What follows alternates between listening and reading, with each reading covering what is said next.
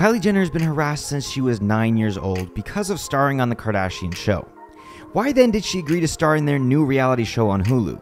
At 16, young Jenner wanted to drop out of school because of being bullied by her classmates.